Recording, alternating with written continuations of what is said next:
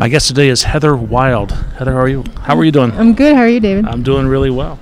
Are you enjoying DevSum? I'm really enjoying it. Yeah. What do you want to talk about today? I am really passionate about anticipatory design. Do you know what that is? No.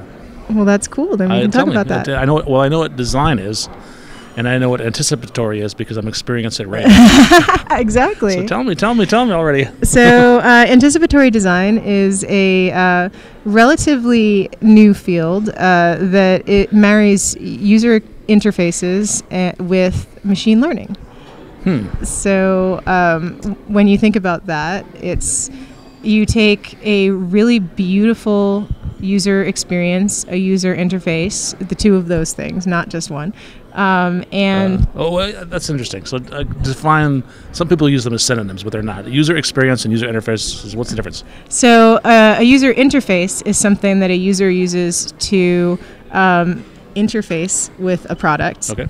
And a user experience is the whole experience around creating that interface. So a user experience is multisensory.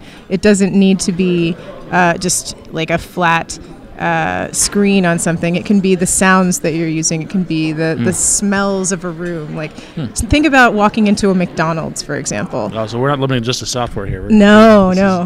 It can be like you've got the colors of the tables that look the same in a McDonald's, for example. You've got the way that they cast all of the tables in a certain color. So the consistency of a McDonald's is a big part of what they do. Yeah, and the smell when it walks in, so that makes you feel like French fries. Exactly. That overwhelm you. Exactly. In fact, I think they pump that out into the street as you're walking. They do, yeah. So and you can all. I'm sure all of us developers know what a McDonald's feels and smells and sounds and all of that and that's a user experience. Okay. Whereas the user interface would be the French fry tasting itself, you're eating the French fry. Okay. All right, that's a good analogy or good example, I should say. Yeah. All right, so I interrupted you. Please continue. Oh yeah. So when you have obviously machine learning, when you understand the data behind. We have enough data about how many people are buying French fries every day, then you can know how many things that you have to make per hour and then say McDonald's could then make that French fry for you before you walk into the store, and then they can hand it to you knowing that you're going to order it before you even walk in. Based on machine learning? Yes. They say somebody that looks like Heather ordered French fries. Yes. 3 times last week. Yes. This Heather-looking person is probably going to order French fries. And the way they do that is by marrying it to an app. Okay. So, and it doesn't have to be like the McDonald's app. It could be Google Maps or something like that. They're integrating with it, knowing that you are walking past a McDonald's, you've walked into a McDonald's, and you've possibly paid for it with Google Pay or something like that. And now they know that at this time of day you're walking in and doing that. So that's anticipatory design. That's an example of that. Well, they certainly could do it based on your individual preferences. If the app's on your phone and you always order McDonald's and a large Coke or fries and a large Coke, then they know your habits. But machine learning implies that there's generalizations to be made from lots and lots of data from lots of people. And there is that available. So, for example, Target is doing stuff like this by ordering Pop-Tarts, for example, ahead of hurricanes to know that people are, there's hurricanes happening, or actually tornadoes happening in the U.S. right now, and they know to order certain types of things ahead of those tornadoes, because people are going to buy them for their preparedness kits. So. And that's a general type of thing. Because you don't need to turn your microwave on to eat a Pop-Tart. Yes. So that's where... And if it's the brown sugar cinnamon one, they're delicious. Yes. Well, strawberry is actually the number one flavor that they order. Let's agree to disagree. Brown sugar cinnamon is the way to go. I'm a s'mores person myself. But so that's where... so that's actually being done with AI and logistics. But then when you take it to the anticipatory design level, it actually becomes a whole type of system where you get what Starbucks is doing, for example. They have the Starbucks app, okay, where you marry it to the Starbucks store and say I have a specific type of drink that I order. Right. And I always order that drink. Well, now whenever I pass a Starbucks, that drink is now prepared for me whether I order it or not. Whoa, that's crazy. Yeah, and then it'll send me a notification in the app. Your drink is ready. Your drink is ready. Better get in here. And then there's no human in the store that's doing that. Yeah. And the drink actually isn't prepared for me. It's just suggesting to me that I do it. And then it will send a notice to the store if it sees that I am now going towards the store.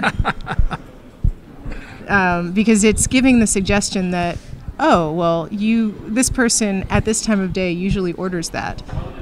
So thinking of this kind of thing, you can apply that to basically any product if you have enough data on not just the individual level, but the general. Okay.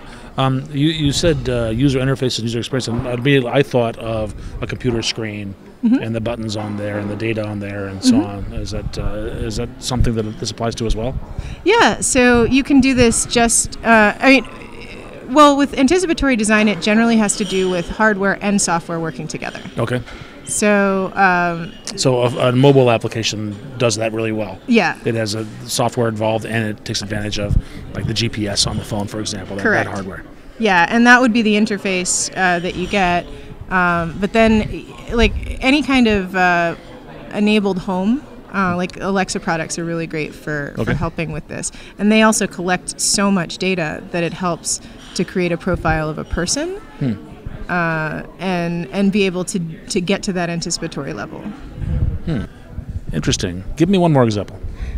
So Amazon right now has a store. They've opened up a couple of them that are called their Amazon Go stores. Okay. And right now it's a grocery store that if you have the Amazon app installed, you don't even need a separate app. It's just the Amazon app that you can walk into, and there's no people in the store at all. No people working in the store. Yeah, just customers. Just customers.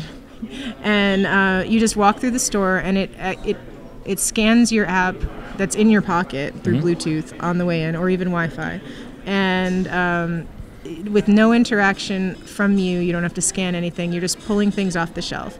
And then as you walk out of the store, it scans your purchase. Again, no interaction. So you can just take things off the shelf, put them in your pocket, and walk out. Yes. And now that's legal. Yes. I'm glad to hear that. That's yeah, and the reason that this is an example of anticipatory design is it is understanding that people want to go into a grocery store fast. They don't want to check out. There's certain products that people buy often in a convenience store, in a grocery store, and they put them on the shelves at the certain levels that people are used to seeing them. Okay. So that one, the interaction in the store is quick. Okay. Two, there's no hassle at all to go in and out. And three, there's no way to really trick the system. So the cameras all over the store are able to measure what's being purchased, what's not, and it's just, as long as you have that app installed, then there's no problem with the purchases. Okay. I haven't been in one of those stores. I've been in a bookstore that Amazon has in Chicago, and I think there was a checkout. I can't remember now. You could either check out through your app, or I don't think it had that. Yeah, you just walk out with a thing. It doesn't have that yet, but they are going to be putting that into the others. My son bought a book there. I was there then. I didn't buy one, but he did. But it was still nice. It was a good experience. And I totally agree. The worst part of grocery shopping is the checkout line.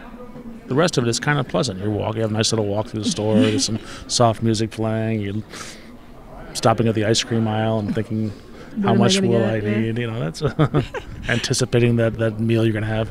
And then you get the checkout line. That just sucks. And eliminating that is awesome. And even the places that try to give you, like, the self-scan and stuff like that. Yeah, that sucks less, but, you know. Well, no, actually, because, like, if you get into the self-checkout and you make the wrong decision, and you're like, oh wait, I thought I didn't have as much as I do, and now I have to scan here for an hour. Like, oh yeah, there's the plan. I guess I'm used to it now. It's not for everybody. Yeah, I prefer the self checkout. I mean, people are intrigued. They want to say, I'm going to build this into my user experience. Where do they learn about it? So the first thing that you do is you have to decide if your product is right for this. So okay, what are the criteria? Well, is the thing that you're working on something that is a product or a service? Okay. And what I mean by that is your service, is your thing something that has an online component that's collecting data from people? Okay. Or could it be? Yes, or could it be? And do you have a product that can be sitting collecting data from people locally, that like the mobile app that I was talking about from Starbucks, or can you be integrated into people's phones in some way, or their Nest or something? Like, can you be integrated with an actual physical product to collect data to your service? Okay. Like Alexa, for example. Correct. Integrating with that would be a big win in this case. Exactly. And if you can, then you can move on. Okay. Then, do you have a really great designer? Okay. Like you? No, I'm not a designer. No. Like I am not a visual person at all. But if you have somebody that can, I do experiences, not interfaces. If you have somebody that can create a beautiful interface, and in this case, like, for example, the Amazon store, like walking into it, the whole thing is beautiful. Like the shelves have been come up with, they're beautiful wood, just like in the McDonald's, like the plastic tables, they've been crafted well so that you know what to look for. So somebody that can visualize all that so that you have that consistent, beautiful look to it. Okay. All right. Then I would say Starbucks falls in that category. People feel comfortable hanging out in a Starbucks all afternoon. Exactly. It just has that comfortable feel to it. And you just think about like an Apple box, like any of the Apple products, opening those boxes, that kind of thing. The famous unboxing experience that Apple has. Yeah. Exactly. All of that goes to the interface and experience combined. Okay. These are things that you need to be able to think about. And then if you can check that off the list, then you can move on to the next step. Then you have to collect a massive amount of data. That's a challenge. Yeah. Or buy access to it. Okay. Like if you can, a good place to start if you don't have any of your own is the U.S. government has lists that you can use, like census data and things like that. And there's a lot of large data sets that you can get access to for a small amount of money for service subscriptions that are anonymized that can get you started. Okay. So using that, you could, for example, decide based on neighborhoods, based on income levels, based on, the attributes of the person that's using your app. Yeah. You could customize that whole experience from the usage of the app to the in-store experience. Correct. Because you would know who they are, and you would know you could generalize some things about them. Exactly. Based on some machine learning that's been done based from these large data sets. Exactly. Got it. Okay. So you can. I think I was confused earlier because you were talking about individuals using apps and you're talking about machine learning. Yeah. And machine learning is all about big data sets. Mm-hmm. Individual apps are all about me and the computer. Mm-hmm. And there's sort of a disconnect there. And I think I think what you just said now makes sense. It finally made sense for me. Yeah. So now, like for a company like Target or Walmart or Starbucks or McDonald's or whoever, those companies, they have the large data sets, so they can do machine learning of their own individual users. But you and I, who maybe don't own a multi-billion-dollar company, Correct. we could purchase that data. We can purchase generalized data and then create personas that are like our smaller users.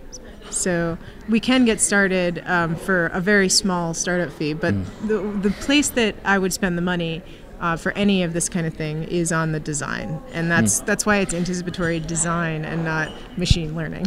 All right. And you write about this stuff a lot, don't you? I do. Where can people read your writings? So I have a column in Inc. magazine, and you can find me at Heatheriel on Twitter. Heather, thanks so much.